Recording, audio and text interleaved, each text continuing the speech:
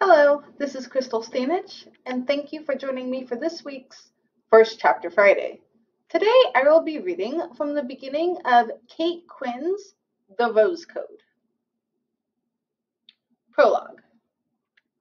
November 8th, 1947, London. The enigma arrived in the afternoon post, sealed, smudged, and devastating. Osla Kendall stood, 26 years old, dark-haired, dimpled, and scowling, in the middle of a tiny Knightsbridge flat that looked as if it had been bombed by junkers, wearing nothing but a French lace slip and a foul mood as she looked at the piles of silk and satin exploding over every surface. 12 days until the wedding of the century, this morning's Tatler had gushed. Oslo worked for the Tatler. She'd had to write the whole ghastly column. What are you going to wear? Oslo picked up a rose satin gown, whirled with crystal beading. What about you? She asked it. Do you say I look simply smashing and I couldn't care less that he's marrying someone else? Etiquette lessons at finishing school never touched that one. Whatever the dress, everyone in the congregation would know that before the bride came along, Osla and the bridegroom were. A knock sounded. Osla flung on a robe to answer it. Her flat was tiny, all she could afford on her Tatler salary if she wanted to live alone and be close to the center of things. Darling, no maid, no doorman. Her mother had been appalled. Move in with me until you find a husband. You don't need a job. But after sharing bedrooms with billet mates all through the war, Oslo would have lived in a boot cupboard as long as she could call it her own. Posts come, Miss Kendall.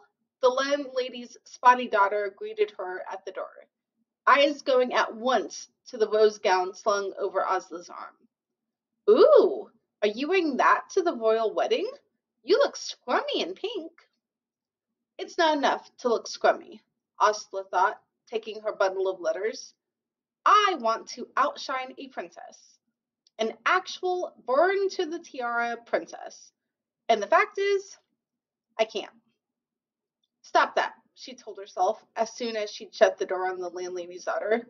Do not fall in the dismals, Osla Kendall. All over Britain, women were planning what they'd wear for the most festive occasion since VE Day. Londoners would queue for hours to see the flower-decked wedding carriages roll past, and Osla had an invitation to Westminster Abbey itself. If she wasn't grateful for that, she'd be just like those ghastly Mayfair moaners, blithering on about how tiresome it was attending the social event of the century. What a bother getting the diamonds out of the bank.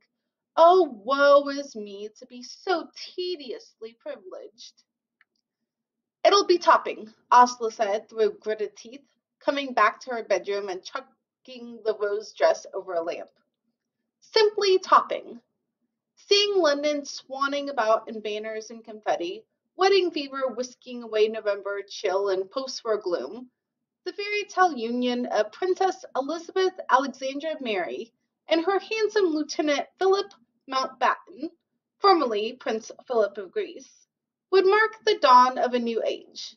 Hopefully, one where ration laws were finally swatted down and you could slather all the butter you wanted on your scones. Yes, Oslo was all in favor of ushering this new era in with a slap-up celebration.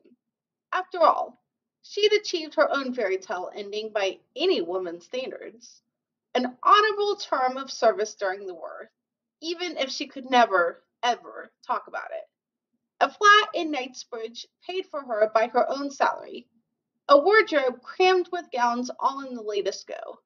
A job writing entertaining fluff for the Tatler. And a fiancé who had put a sparkling emerald on her finger. Don't forget him. No, Osla Kendall had no excuse to get in a blue funk. All the business with Philip had been years ago, after all. But if she could have cooked up an excuse to get out of London, found some way to be geographically elsewhere, the Sahara Desert, the wastes of the North Pole, anywhere.